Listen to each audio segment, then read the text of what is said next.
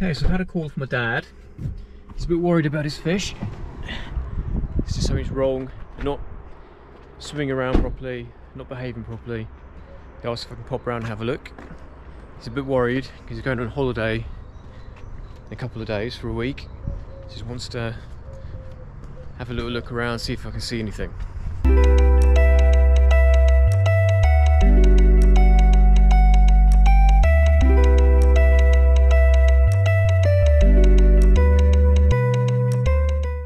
Okay, here we are.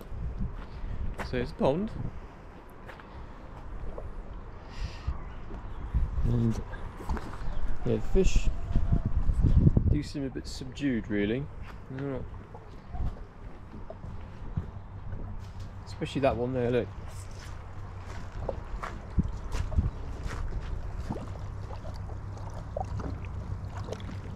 Doesn't look right.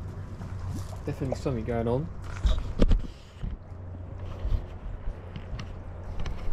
Yeah, telltale sign if they're not swimming around, being active, especially like the one of the kois there, the ghost kois.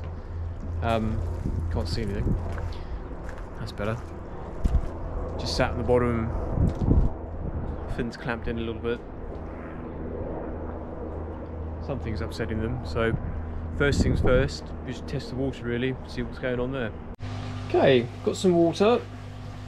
This particular test kit is pretty easy, 5 drops of each vial, and then give that 10 minutes, come have a look, see what's the story. Test is done, let's have a little look. And unfortunately that there, I don't know if you can see the colour of it, that should be yellow, so that's gone green. So a little bit of a white background there. That's not good. Ideally it should be at the top, so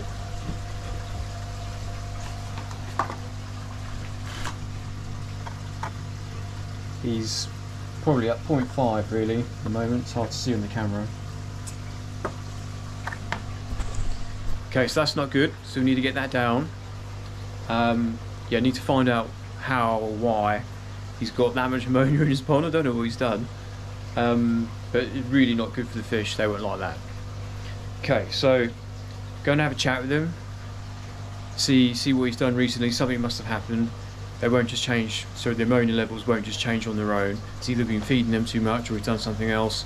But we need to find out. Have a quick chat with him, I'll be back in a sec. Okay, so just had a little chat with him, and he hasn't been feeding them too much, but I think he's been tinkering around with his filter system too much. He likes to clean it by the sounds of it. I know he obviously does clean it, but I didn't realise he cleans it as much as he does. But he's been doing it about once a week during the winter, and I think probably as the water's been warming up, he's been feeding them as well. That with a combination of cleaning it and also feeding fish, do a partial water change just to help dilute it down, and then no feeding, just to give the bacteria a chance to catch up. And it won't be there for long, it'll probably be there for like a week or so, and then it'll start to break down into nutrients. The next part, it will be nitrite. So one bacteria in the filter will break it down into a nitrite. There's another type of bacteria which will then break it down to nitrates. And nitrates are safe.